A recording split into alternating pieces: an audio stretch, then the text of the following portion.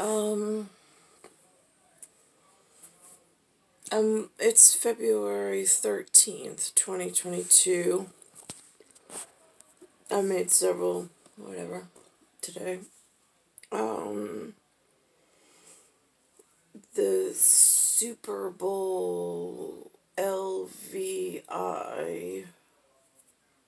on the opposite side of the landmass has 80-degree weather. I've got snow going on like Iber Siberia style, whatever.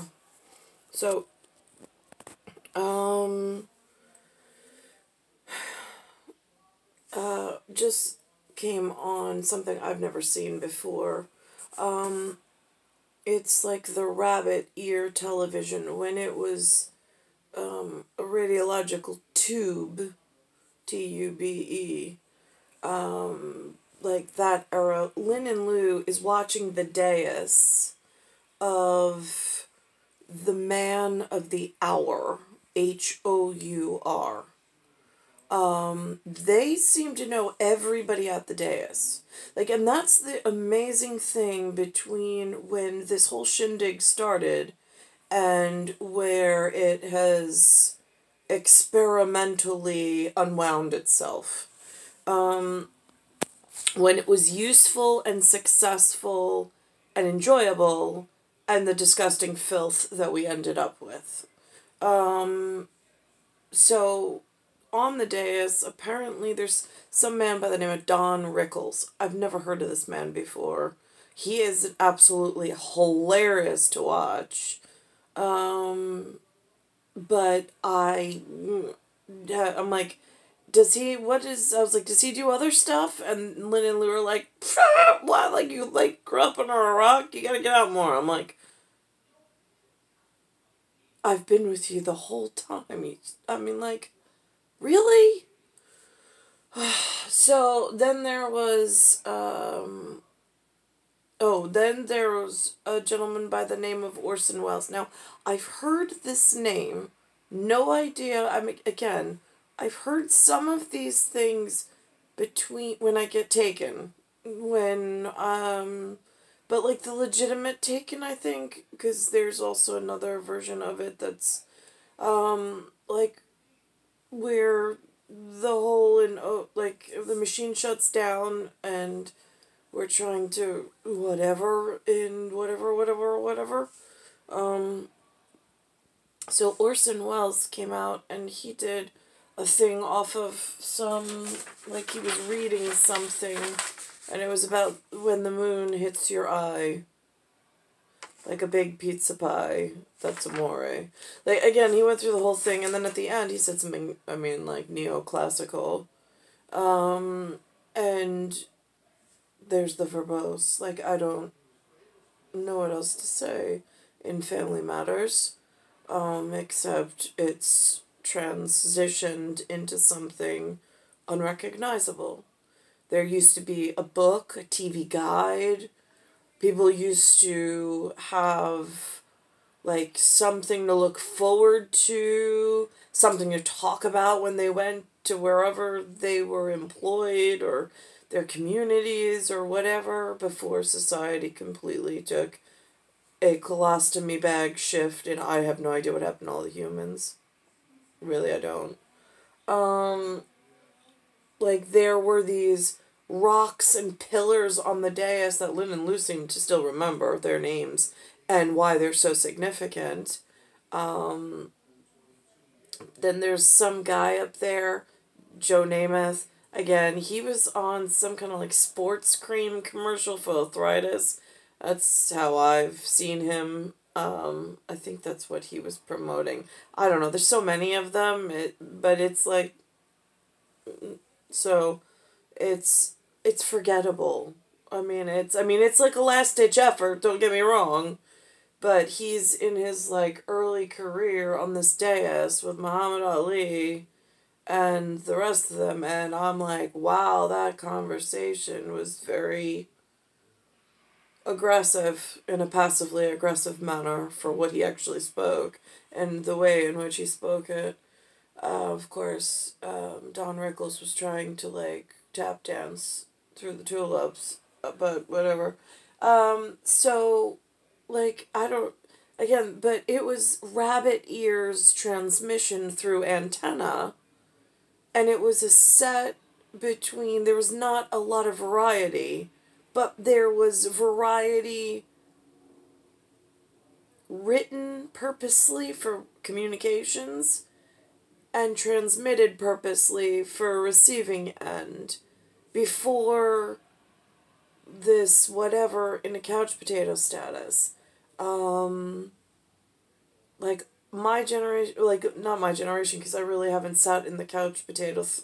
Like if that's the new throne, I mean, they're trying to throw stuff at you. Well, it went from dodgeballs to now it looks like they're trying to throw at you steak knives through the television set, and it's like, I mean, for Carnival and the circus coming to town with just by teleportation.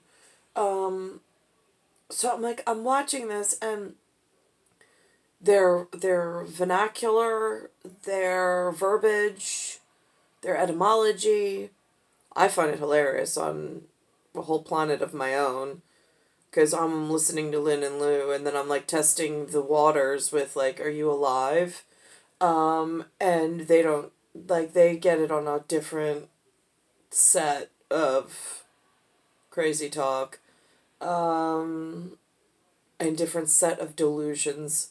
I'm in a whole separate illusionist reality with whatever. It's like, this is my bird cage, and they're the two, whatever, parrots. Like parrots, right, yeah. And then they threw Tia Fru in 1975, and I swear he's got Tourette's. Like, if I had to do medical diagnosis, it's Tourette's. He walks to the room, and he's like, "Nah!" And it's like, why is he malfunctioning that way? And then I think of military stance, and I'm like, all right, so on top of a tank that has a turret and one gun, it does shoot. And, like, there's symbolism and paradox and, like, whatever, with how he comes into the room and has a precise conversation, but, like, in subliminal mind frame and mind fuck somewhere else in a fly on the wall for some delusional husband that I actually belong to and eternally flame with in spiritual forever, and like knowing this isn't real. I mean, this is real to the delusional humans that arrive every day and that wake up to this every day, but like, this is not my normal. So in that context, Tia Fru is more harm than good. Always has been, from what I need. But so is Jason. But I could, again, I left a lot. Like, I would take my kid and I would just space myself out in, how much time do you want to spend together?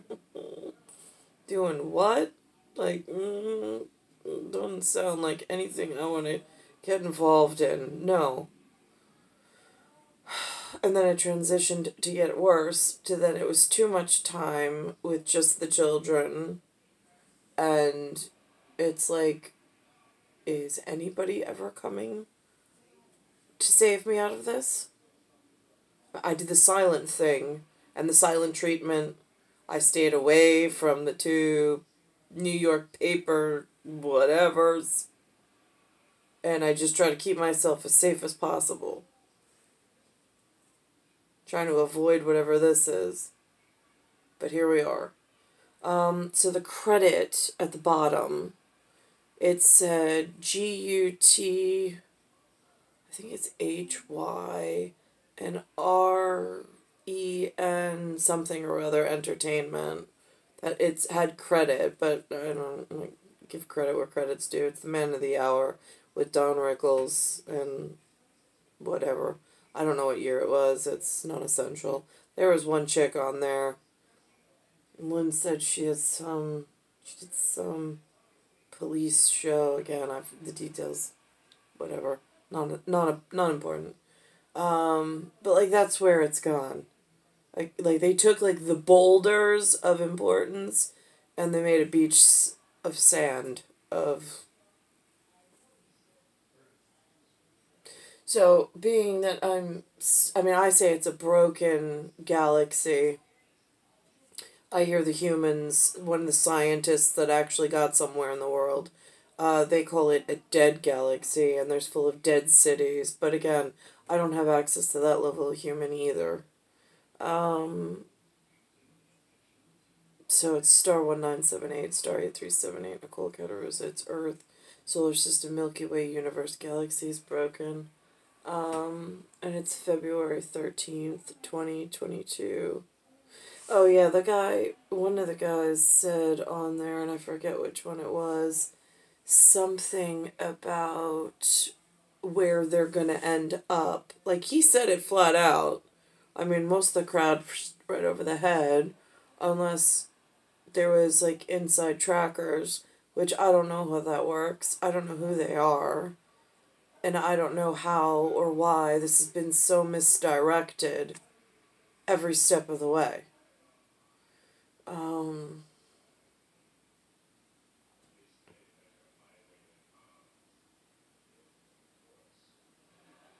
All I know is it's just not right. The illusion's not right. The delusion's not right. Every step I take, it's like trying to avoid landmines at this point. Like metaphysical landmines, not like physicality landmines. But it's every conversation, I'm like, and then I'm like, oh, I mean, it's just not right. It's just not the way that anybody should live. Star 1978, star 8378.